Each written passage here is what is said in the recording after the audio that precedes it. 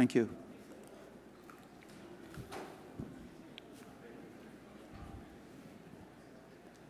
Right. Thank you for coming to the presentation today. Forward-looking statement. So we are a patient-centric biotech company focused on gene and cell therapies targeting unmet medical needs and vaccines for public health. And we have 3 first-in-class platform technology, starting with the modifier gene therapy platform targeting ophthalmology diseases, rare diseases, as well as diseases that affect millions.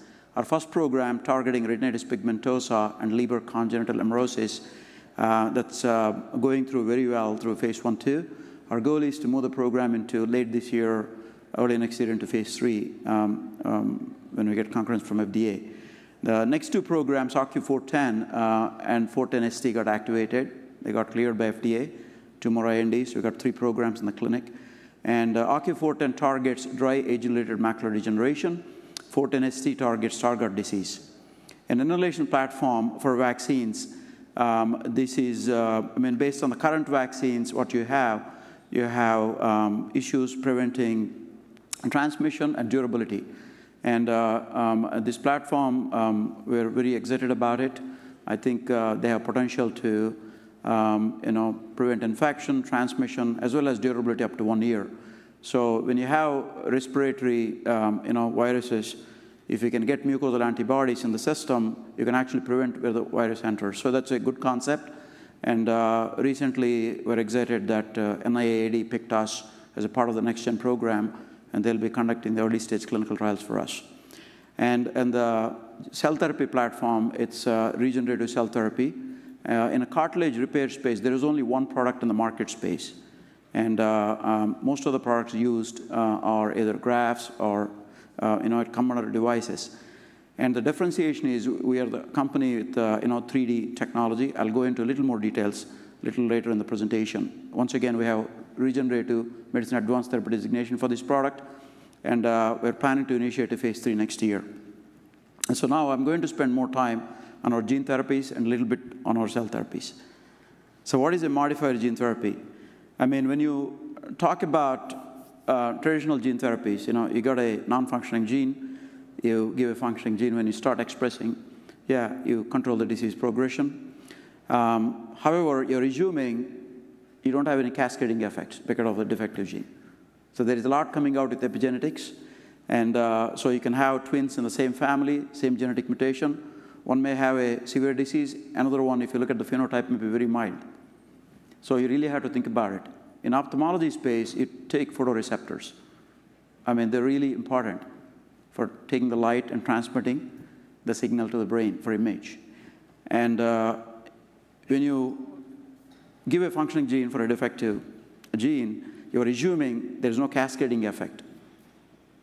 If there is something going on, if the photoreceptors, the core, continue to degenerate, then a few years from now, it may not exist. So the gene therapy may not work the traditional way.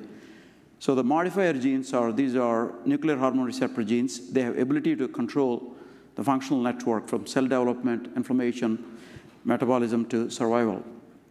So what they do is they reset the homeostasis at the molecular level, cellular level, and they restore the function. They provide a healthy environment for cells to survive because photoreceptors are non-dividing cells. That's why when we age, some of them degenerate. That's why we have vision loss.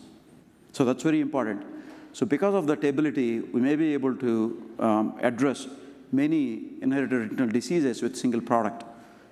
We had a publication in Nature several years ago. Now we're demonstrating that gene-agnostic approach works in humans. So RP and LCA, there are about 125,000 patients in US, 1.6 million global, about 125 genes. It's a devastating and debilitating disease. If your parents have it, most likely you'll get it. And by mid-40s, most of them become legally blind. So there is a sense of desperation. There is no way our industry can develop 125 products. There's only 1 product got approved 5 years ago, addresses only less than 1,000 patients in US. So that's why there is a really necessity for a gene agnostic approach to take care of this population. So we believe our OCU400 first program, which is going through phase 1/2, with a single subretinal injection, potential curative therapy can take care of these patients.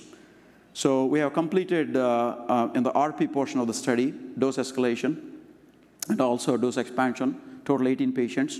We are currently recruiting CEP290, which falls under Leber congenital amaurosis, about 25 genes there. And we're planning to initiate phase 3 clinical trial by the end of the year or early 2024, based on discussions with FDA this year. So I'm going to go through recent results we shared with the market. This program, what are we monitoring in primary safety? You look at subretinal administration to immune responses, systemic distribution.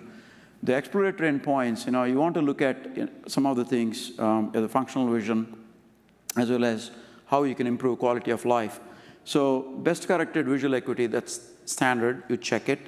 And low luminance, because LLVA will give you, most of these patients lose their peripheral vision, they lose the night vision, eventually they'll have central vision, they'll lose that.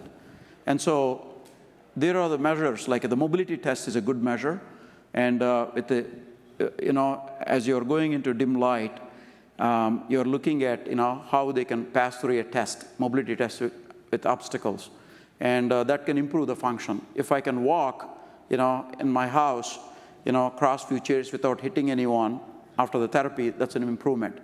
I can function better.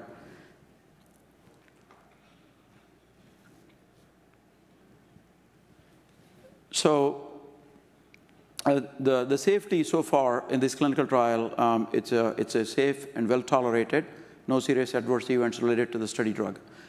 And there are a couple of SAEs, but most of them are related to surgical procedures, and they got resolved within days to weeks.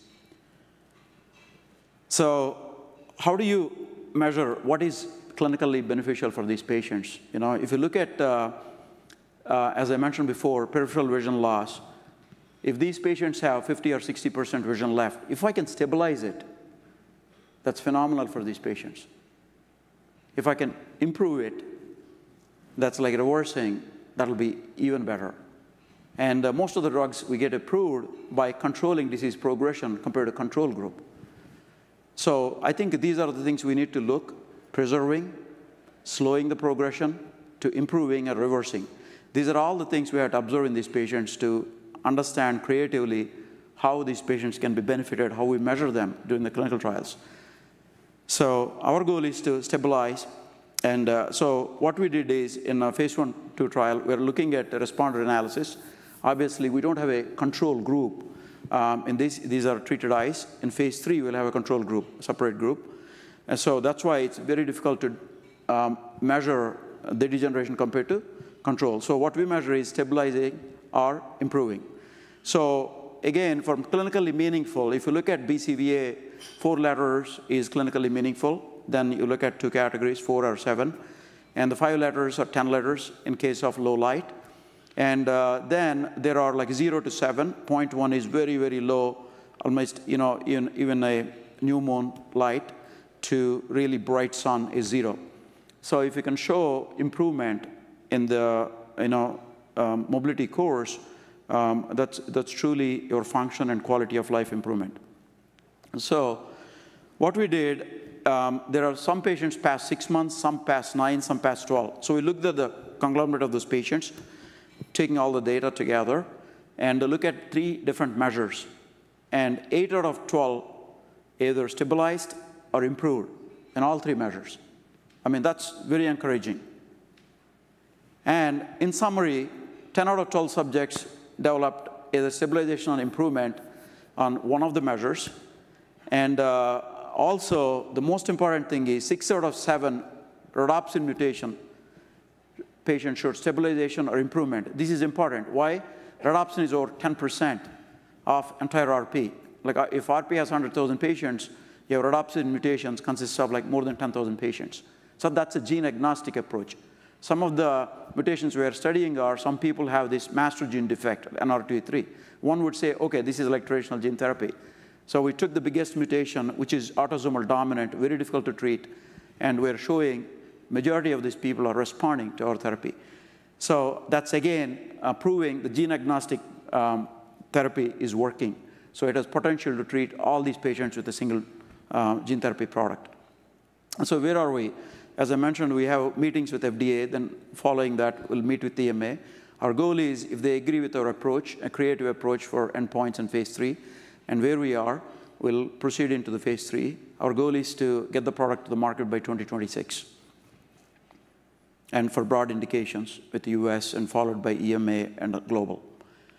And so the next program, now I'm going to go into diseases that affect millions, starting with dry age-related macular degeneration. In the late stage of GA, late stage of DMD is geographic atrophy. You start forming these lesions and in the central vision, and the patients get desperate. Currently, there are 2 products which got approved. It's a significant unmet medical need in the last 1 year. And they target complement system. That's one pathway. There are 4 different pathways in this disease, like a causes, lipid metabolism, inflammation, oxidative stress, and then complement system. So another master gene based on RORA, which is OCU410, can address all these, control all these pathways. So we believe current therapies are good. They have to give multiple injections. They also have a significant SAEs.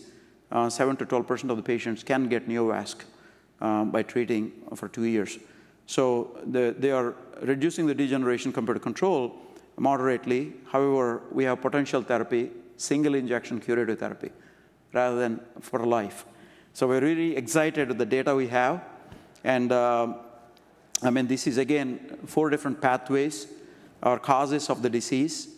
And this gene therapy, looking at the decrease in the drusen compared to control significance, that's caused by lipid metabolism, the deposits. At the bottom, you're looking at antioxidative properties of this gene, RORA, compared to other nuclear hormone receptor genes in our family. And the next one is an anti-inflammatory effect in the models. And the last one is complement activation. So in this one, if you look at the middle on the right picture, the untreated animals, they have the ABCA4 mutation. They cannot produce CD59. So we didn't give a gene therapy to produce CD59. We gave a modifier gene, which regulates the entire system, and they're producing CD59. So once again, we're demonstrating this concept works. First company to take this concept into the clinical trials globally. So there's a phenomenal potential for this. So with that, I'm going to spend a minute on our NeoCart. There is a significant unmet medical need in cartilage repair space. I bet everybody sitting in this room, some family member has a cartilage, knee, or shoulder problems. And when you have cartilage lesions, if untreated, you can end up with osteoarthritis. There are 1 million arthroscopic surgeries conducted every year in the US. So what we have is the current therapy in the market. It's a 2D. You have a scaffold. You get chondrocytes, cartilage cells, and you grow them, you send it back. What we have is we have these proprietary bioreactors. We accelerate the conditions, like how your natural knee produces chondrocytes. And 6 to 8 weeks, we send it back. We actually develop a 3D. So when you have a lesion, you need a mature cells, like natural cells. That's what we do. We grow them in a 3D, and you can put it back. And so we have a good design with FDA.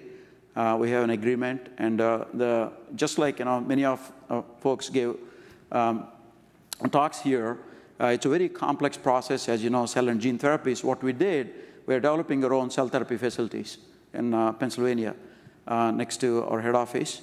And the facility will be ready by the end of the year. Next year, we'll qualify, and we'll be ready to take it to phase 3 clinical trial. We're very excited about it.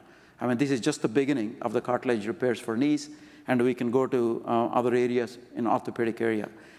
So with that, we're very excited. We'll have 2 phase 3 programs next year, 1 in cell therapy, 1 in gene therapy. And we're hopeful we'll get some preliminary results from our dry AMD program for geographic atrophy. With that, thank you. I'll be available to answer any questions.